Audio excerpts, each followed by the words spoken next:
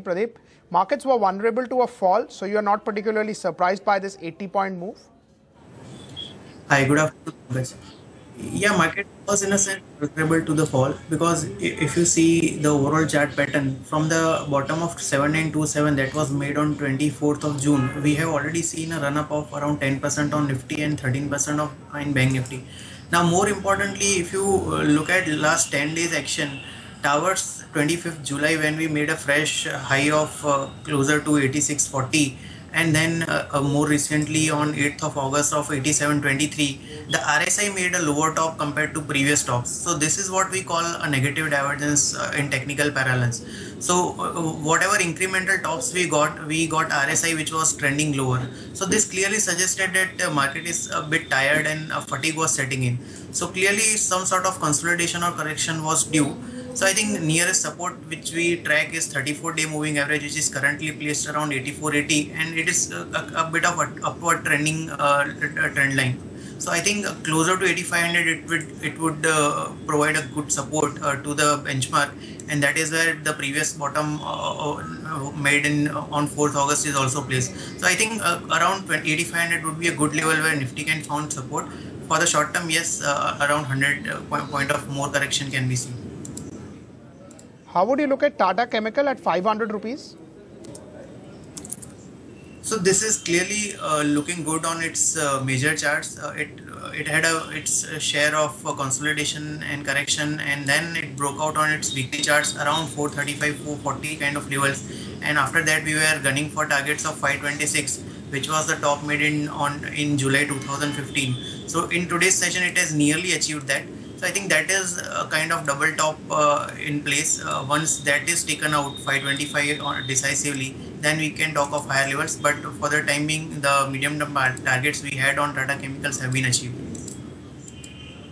Right. As far as Tata Chemical is concerned, it's a name which has, done well. Irrespective of that, you believe one can buy at these levels? So yes, overall chart pattern continue to be bullish, and as I mentioned, for last couple of weeks, it had a great run after breaking out of the 435, 440 kind of level resistance level, and it has met its short-term targets. So it might consolidate around these levels, but larger picture continues to be good, and I think it's headed for good greater levels from here on. But in the short term, it might consolidate a bit. Right. As far as Adani Ports is concerned, 8% move. Any view on that name? So yes, this is now confirming a higher top, higher bottom formation on its monthly chart. If you remember, it made a double top, a double bottom around 170 levels, and 250 was the top it made in March 2016. Now with today's move, it is crossing that level.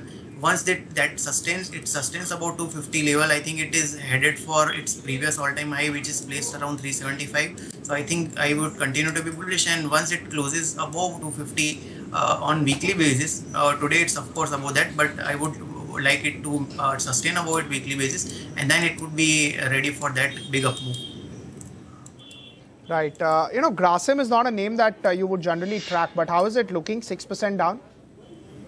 So cement as a pack we have been quite bullish, and Grasim, Ultratech, in frontline ACC Ambuja in frontline pack we have been our preferred bets. But the vertical run up which we saw in cement pack in last couple of months was like pointing to that some sort of correction would be in place. So even after today's fall, Grasim is still above its 34-day moving average, which is placed around 4760. So that would be the immediate support.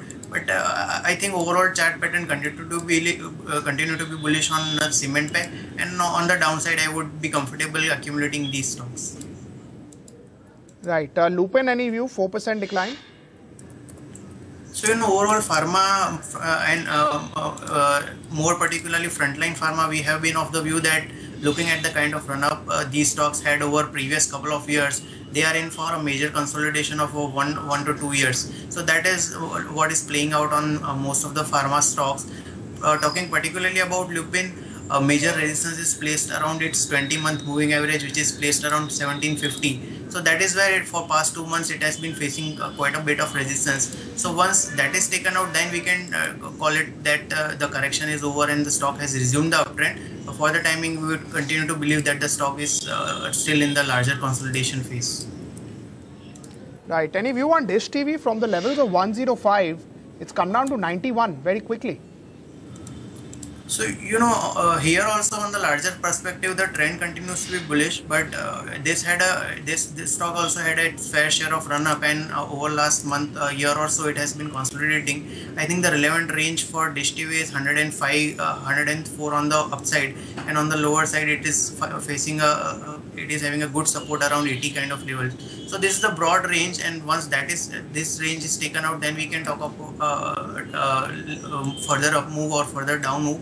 But I think after this consolidation, the stock most probably will resume its uptrend, and once 105, 107 resistance is taken out, then we can talk of higher levels.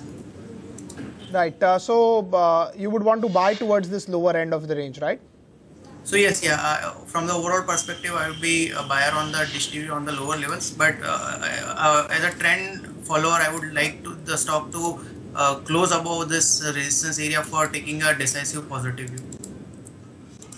Right. Any view on Muthoot Finance, 5% higher today as well?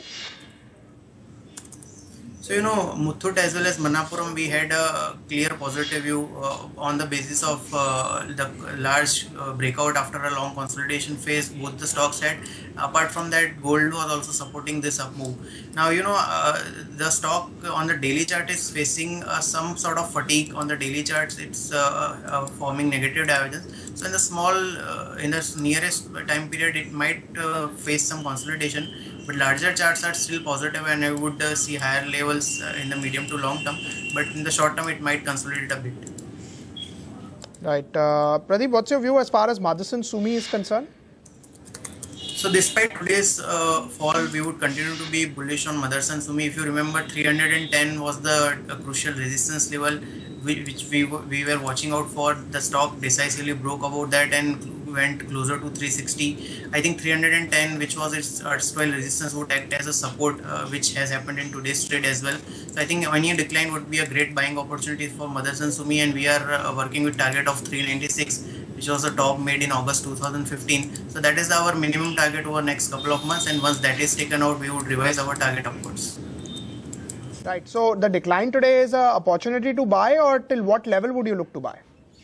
So I think any decline towards 310, as I mentioned, which used to be resistance, would now act as a support. So any decline towards 310 should be seen as an accumulation opportunity, and I think 270, which is its 200 DMA, would be a very good support, which should be used as a stop loss, and any decline towards 310 should be used as a buying opportunity. Right, Pradeep. Thank you so much for joining us this afternoon.